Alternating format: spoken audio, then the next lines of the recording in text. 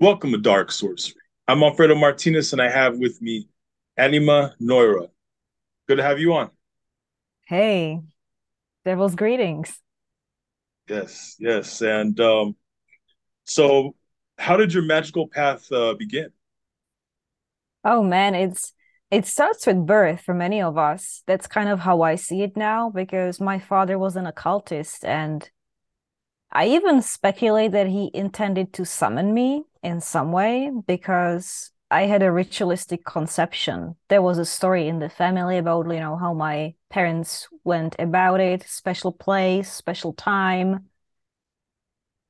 I don't think my mother knew entirely what was going on because to her it was like, yeah, like let's do this thing, conceive a child, and then they went to the church and burned candles and prayed. But he made an astrological chart of the Hmm. conception and then of my birth. And they didn't do that with my younger two siblings. Hmm. So I Interesting. think he always saw something special in me, like, and wanted to teach me these things. That's how I came to the occult actually through my father. Hmm. And your mother was not into the occult as much as your father was. No, she wasn't. They even had arguments about this when I Hmm. was growing up. She was kind of enamored with him because he was a very charismatic speaker. I think he even like abused magic to kind of control my Right. mother. She had a mental illness. I think she believed that like he protected her, perhaps from the things that she was seeing. It was a it was a strange setup for sure to be born into. And then, my father believed that they knew each other from past lives, that he was a vampire. It Right. was and I didn't like, you know, when I was a child, I thought it was just like old wives' tales, just like, oh, he's a con man. He just has these stories that he would impress women at Right. a party. But the older I got, the more I realized, well, it was all true. Yeah. I mean, eventually you get to a point where you do realize truth is stranger than fiction. The It more is. more you dig into stuff, or whether the spirit realm wants to reveal those things to you, um, you come to a realization. Now, a lot of people in the left hand path, a lot of occultists tend to have were raised in a religious background. Obviously, that wasn't the case for you. What was it like Well, growing up? actually, it was. Really? And that's where it becomes like really weird because my parents were both converts to Catholicism. They came from atheist backgrounds, Okay. but at that time in Czechoslovakia, the Catholic Church was very minority and it was seen as opposing the regime. So it attracted a lot of alternative types who would otherwise not go there. So they were both baptized like in secret and they met in the underground spiritualist circles in the late 1980s. But they would hang out with the Buddhists, with the yogis. It was just like the spiritual underground, in communist Czechoslovakia. And then they put me into Catholic schools Hmm. and Girl Scouts and, parish Catholic groups, the youth groups, which I hated Right. because they wanted a good education for me. They haven't gone through it themselves, so I guess it didn't dawn on them like what it's actually like. I fucking hated it. Right. I became a Satanist, a witch. I would like dress in black. I would have a metal goth boyfriend. Yeah. Um, so I kind of had both. I was like born in hereditary lineage, but also grew up religious. Was that is there like any occult books that have inspired you that you grew up I was reading I or? was given a lot of books like encyclopedias, Mhm. in particular from, the old generation of psychiatrists, writings about the mysterious and the paranormal. I didn't really appreciate it growing up, and I kind of regret it because it had all these inscriptions like for my 11th birthday or 12th birthday. I got the thought tarot from Aleister Crowley, Right. interpreted by the German psychoanalyst Adrian Ziegler. So that's kind of what I used for self-exploration for a decade. Mhm. before I got anything else. That was definitely a significant influence on me, Aleister Crowley, in those early years.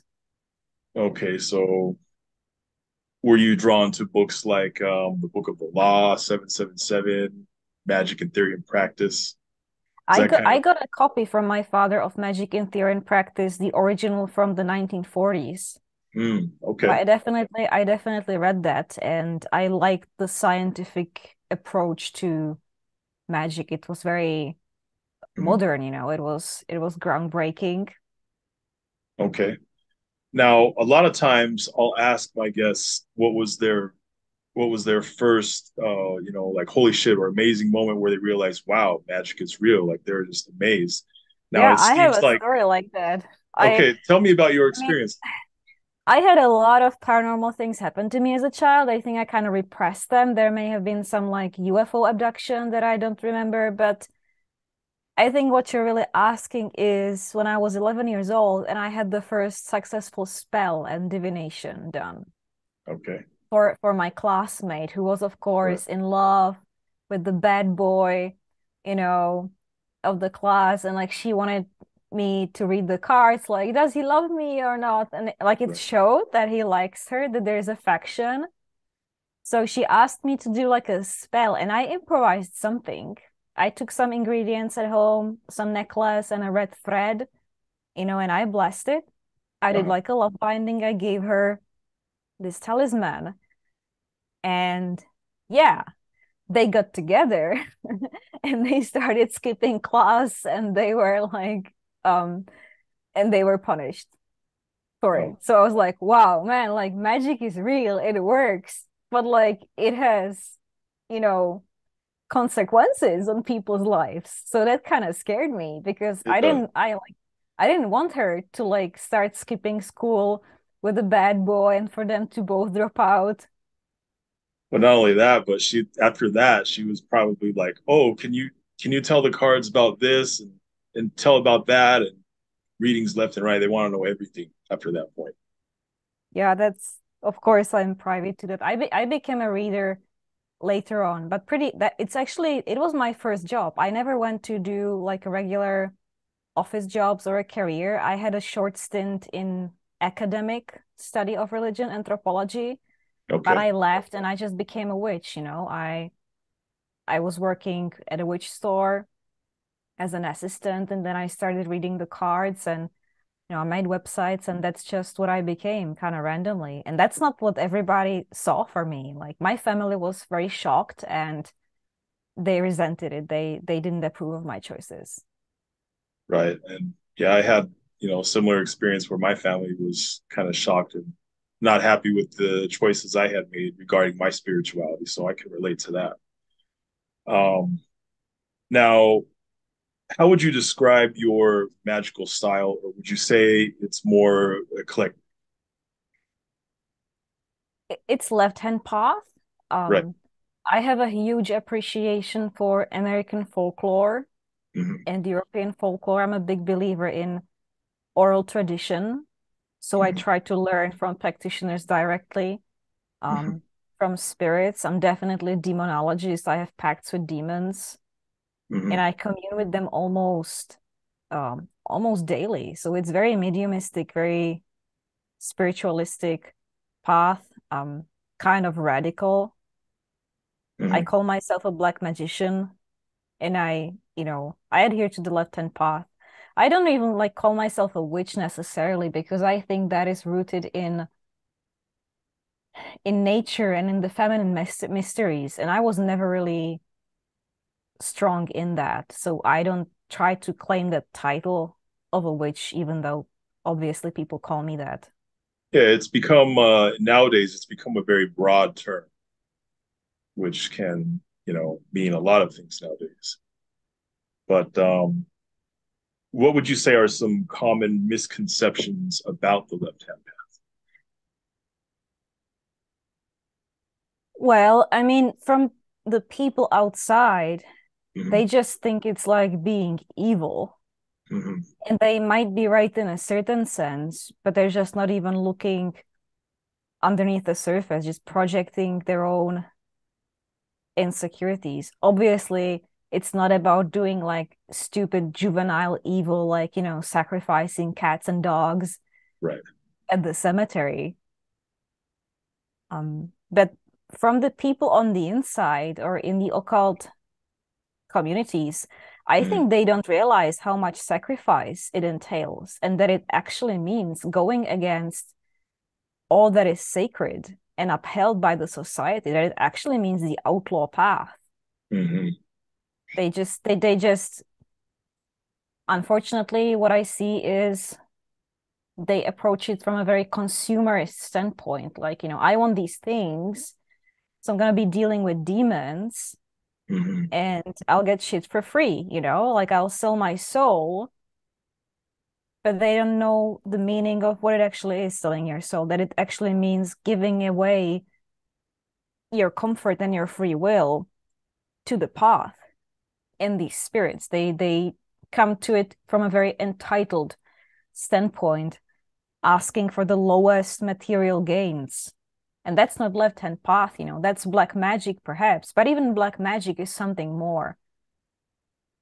You know, I saw you do a post the other day saying something to the effect of if you if you sell your soul or give yourself for some kind of material gain instead of some spiritual gain, it's not good because if you get a material gain and you don't grow, you're not going to be able to hold on to the material gain anyway if you don't grow as as a spiritual person. Yeah, and I really like that you said that. Can you expand on that a little bit? Oh, absolutely. That quote was made from an observation from real life, because you can manifest things via Mm-hmm. magic. Um, but if you don't manifest a change in yourself, then this Mm-hmm. new reality, it just like won't hold up. And that's where a lot of these observed failures then come from. Like people draw something into their lives, but it falls apart shortly. It doesn't hold up because the overall system of their reality hasn't changed, and that's why we need to work the lower magic and the higher magic, both within, and outside. Mm-hmm. I think it's because like their vibration cannot stand the vibration of the change that's come about. Therefore, whoever they are, whatever they are, is kind of withered away in a sense, I guess you could say. Absolutely. Um, Now, your name means breath of darkness, dark life force, or animating darkness. How did your name come about? It's a strange story, really, because so Noara or Noira was a random nickname that I picked up for one of my characters playing Dungeons and Dragons when I was a teenager. And Right. then I used it when I registered my first email address. So it kind of became my handle on the internet. Mhm. And then it became my magical name. That's how I became known among the pagans. Right. And then when I became a professional and I decided to separate from my family, I wanted to register my magical name as my legal name so that I, don't disgrace the family name. That's kind of how they saw it when I went to the, TV show. My parents Right. were not happy about it. And I didn't want to like live a double life. But, I was known just as Noira or Noara, and you have to have two names, a first name and a second name. Mhm. And they wouldn't register Noira as a first name, so it had to become a surname, and then I had to add something before that. So, Mhm. I made a little magical spell, a little code. It refers to many things, Anima Sola, of course, one of my patrons, the intranquil spirit, the woman in hell, the devil's bride.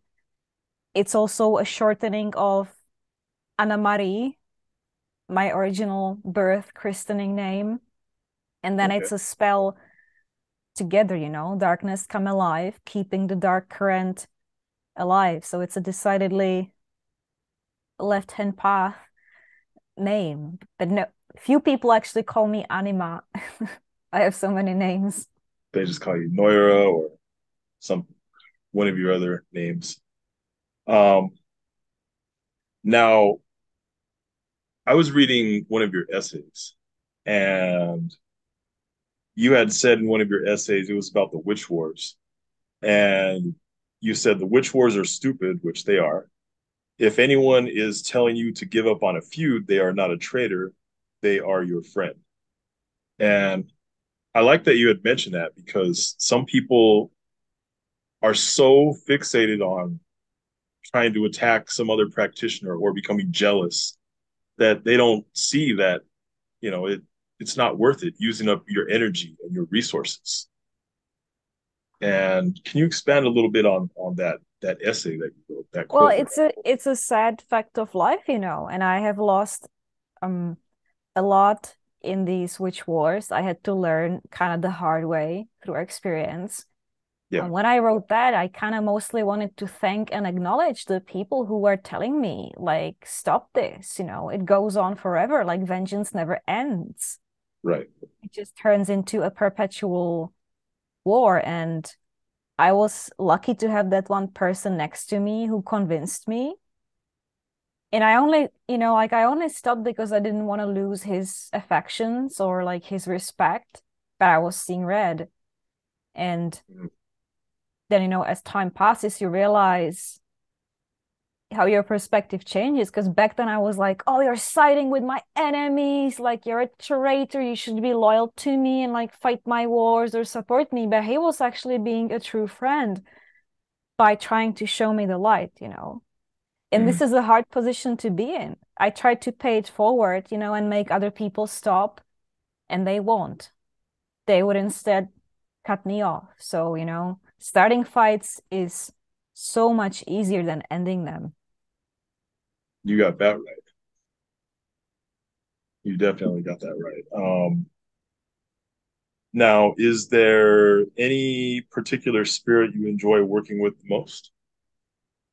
I wouldn't say I enjoy working with him, but Lucifer is kind of the big guy.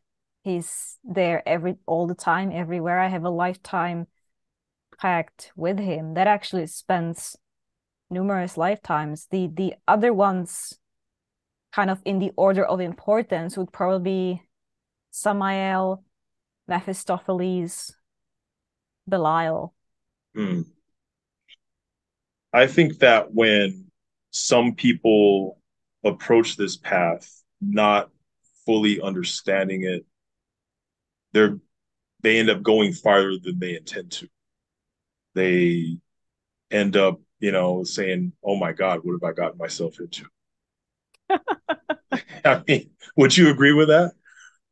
I think that if you really want your life to stay the way it is and you just like want some small improvement or small gain, you should like be cautious to not get too deep. I think even hiring magicians when you are a profane person, like it can, yeah, it can take over your life.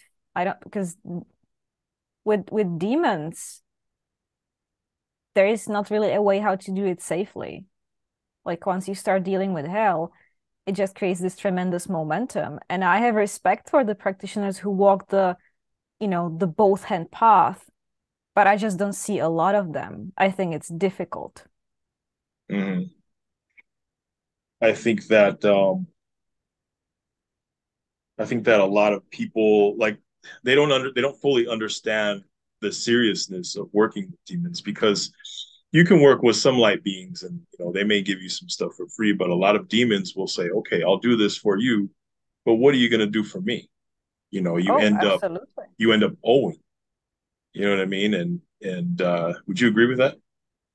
I agree fully, and I'm glad that you brought it up. I am amazed every day. How is it even possible that people don't think about, owing or having to pay? Like, is there anything as a free lunch in this reality?